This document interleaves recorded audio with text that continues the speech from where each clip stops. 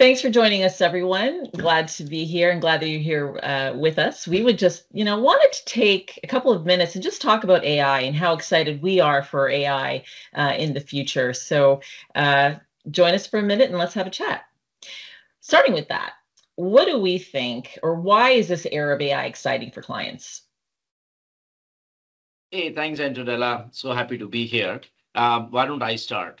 We are hearing a lot about AI, not only in the consumer world, we're hearing a lot about generative AI capabilities. We're hearing about AI and Copilots from Microsoft and a lot of other platform players.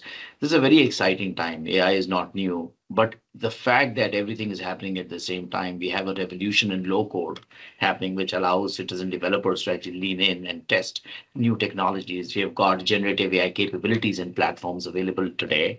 And we have got, the robotic process automation side of the house, also very mature. All of these things, the trifecta coming together, are creating a very exciting time for customers to actually get their hands on it and test it in real business world scenarios. Yeah, couldn't agree more. I mean, we're already helping our clients incorporate Copilot Studio into their low code and Power Platform governance models because immediately they can see how low code is going to help democratize AI even further across their organizations.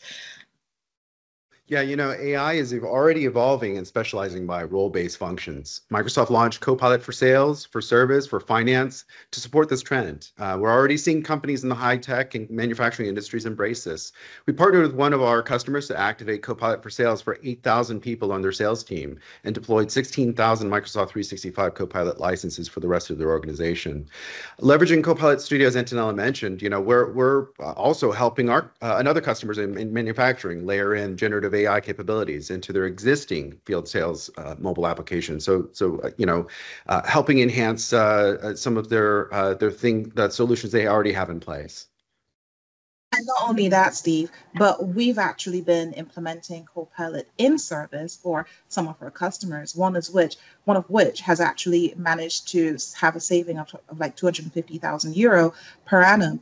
And to be honest, that's only with some of their divisions. We're now planning to actually roll this out to their global company, so they can actually look forward to even more savings. Not only that, but with your implementation of Copilot Studio in several contact center customers, we've actually been able to see an improvement of CSAT scores by up to 40% for several of them. So I think that they're very happy with Copilot and generative AI because of these improvements, saving operational costs, but also the customer satisfaction and a lot of pressure relief from agents as well. That's amazing. So what do you think, helped our success? How did we get here where we are today? And so I think it is a series of small steps. The people view this lens as if this has just happened overnight or in the last few months. The term AI was coined in the 1950s. And organizations have been using some form of artificial intelligence and machine learning algorithms to be able to help them become more efficient, right? But it was in the purview of few people, right, or few organizations, because it was very expensive. You required a lot of data science behind it. The platforms didn't have inherent AI capability. And then as you count these baby steps and these steps moving forward, right, this big democratization of AI, the evolution of generative AI, it just happened last October. 1 year ago, and see how fast it has grown.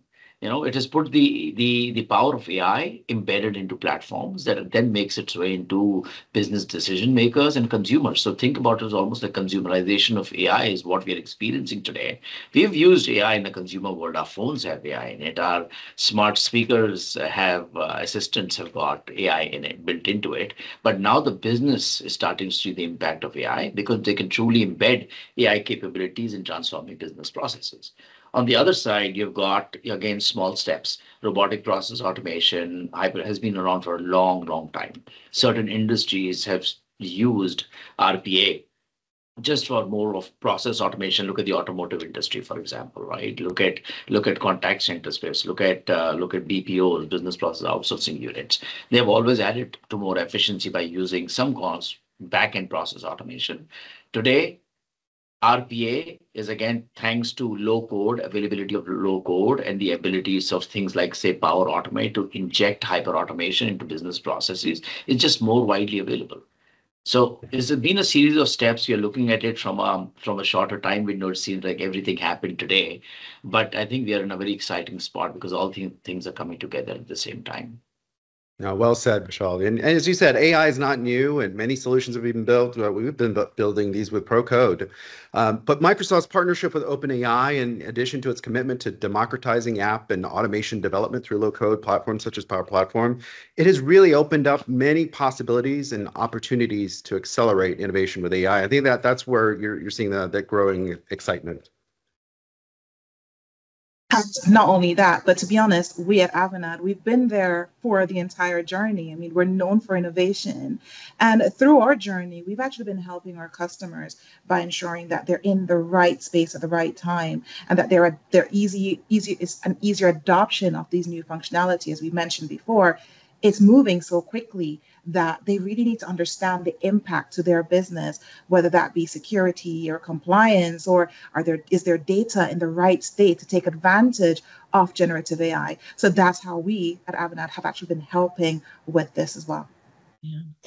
So we know AI has been around forever and we've been using the tools for quite a while, but all the buzz is, of course, around agentic capabilities. So how do you think these asynchronous agents will manifest across different parts of the customer life cycle?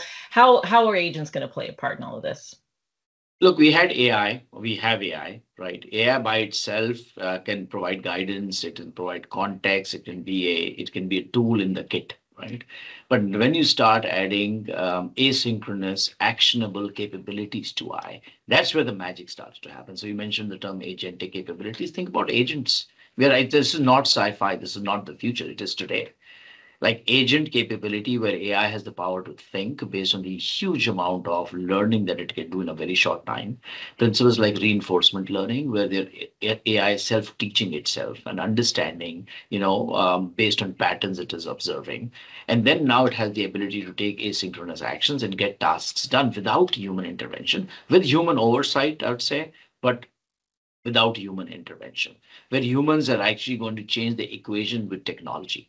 Instead of just relying on technology and more for productivity, I see the relationships changing between what AI does and human does tomorrow. There are certain business processes. Let's take contact center for an example, where a CSR, customer service representative, actually has a buddy on the side, an AI buddy on the side. And maybe in the near future is the AI buddy that's actually doing most of the work, and the human is actually providing guidance. So we are changing of roles is happening where in our current world, and I feel like that's very exciting. This new agentic capabilities will open a whole new door, which also I'll come to this in a bit, but also opens up the door of how we actually do this in a responsible way. We make decisions and tease decisions, and we help AI make decisions which are non-biased and are more responsible decisions, like we as humans do in everyday life. Yeah, speaking of humans, I think I mentioned this before, but we're seeing AI being used in role-based situations. So in supply chain, we're applying these new AI capabilities to our existing accelerators to support specific roles, such as a materials planner, a production planner, a warehouse manager. For example, we've evolved our control tower solution for materials planner to leverage generative AI capabilities of Copilot Studio to scan all the inventory alerts, create a summary of what the root cause is, and provide a set of recommended next steps. And so agents could be used to help with that process of do I transfer a material from another warehouse? Do I adjust the throughput of the production plan? Or do I open up a purchase order? So how do I track all of these moving parts of the organization in this process? And really, these enhancements help our planners tremendously by being less reactive and more proactive in their day-to-day jobs. So that's you're spot on with humans.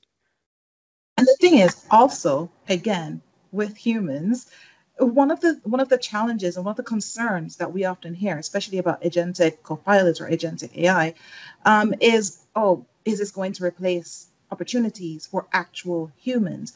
The challenge is from a contact center, I'm looking at this from a contact center standpoint, is in some regions, there just aren't enough agents. Not only that, but there is even more work, which means that the existing agents are being extremely overwhelmed. So this actually provides an opportunity to relieve the pressure from the agents and allow them to really provide even much more valuable and quality service to customers, and also enable businesses to actually deliver the service that they want to deliver where there might not be enough agents as well. So I actually think that this is an excellent thing, and I can't wait to see it. Totally agree. I know that, we think about agents and empowering sort of the individual employee. We also want to think about, to your point, Tricia, how just, we need to infuse AI, not just agents, not just the key, but across the entire organization. Also excited for how low code can help enable that, right? Think about all the technical barriers. I mean, we need to move at the pace of AI. We see how quickly it's changing. We see how I already can't live without, Chat GPT in my personal life. So imagine, right? How do we, and things like low code will really help kind of keep up with the pace of AI. Like, it'll help you do things like prototype more quickly, test out these AI models.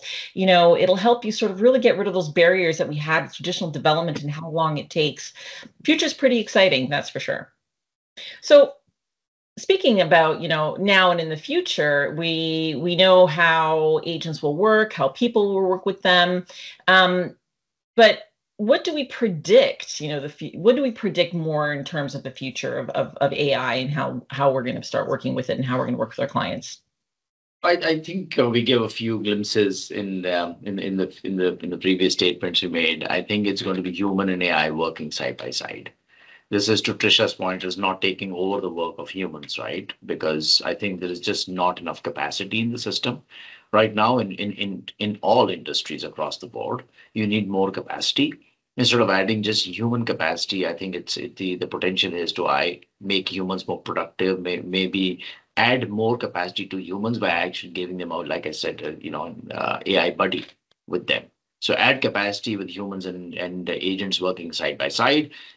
Agents teaching humans, because sometimes the AI thinking is non-linear, and that can actually be out of box thinking in a slightly different way to do things. But humans also teaching and giving oversight to AI. So I feel the future is very complementary. There is not this one or the other. I think it's going to be a complementary thing.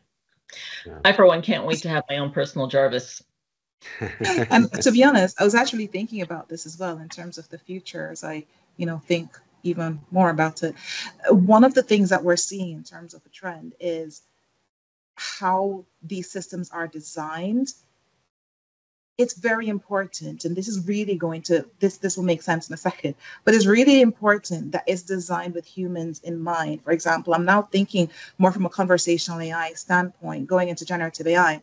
We have a lot of people from our customers basically feeding back that they feel that it can become too robotic. They're losing that human touch. So in the future, what I envision is just what Vishal said. It's humans and AI working together, where humans really need to kind of lend their voice to how the conversational AI journey is designed to be more natural, so that the customers actually feel listened to, they feel supported, right?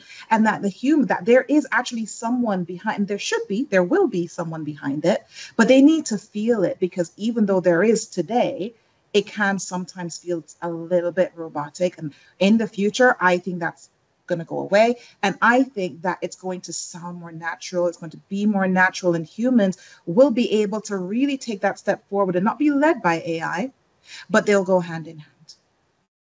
Yeah, I think one of the underlying themes that hasn't really been addressed and needs to be part of the future is trust, and establishing trust with the new world with AI agents and things like that.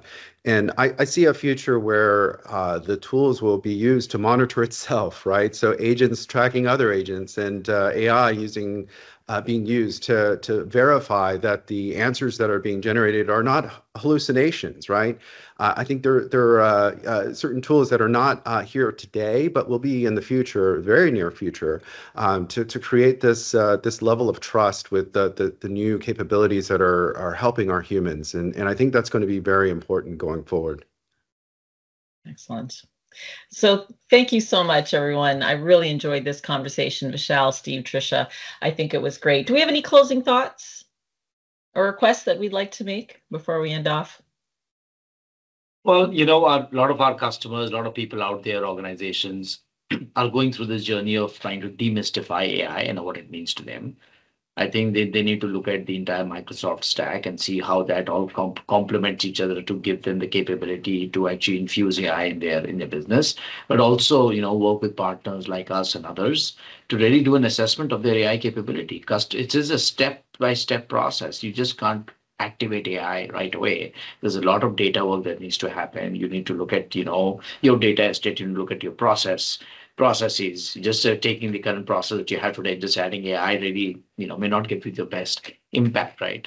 So I think they should assess their own capability, work with partners and other people in the field who do this for a living, and see what does the assessment of the capability look like, and what is the journey that they need to go through to actually take the benefits of it.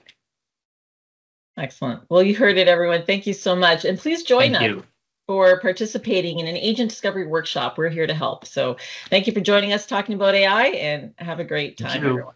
Bye-bye. Thank you. Bye-bye.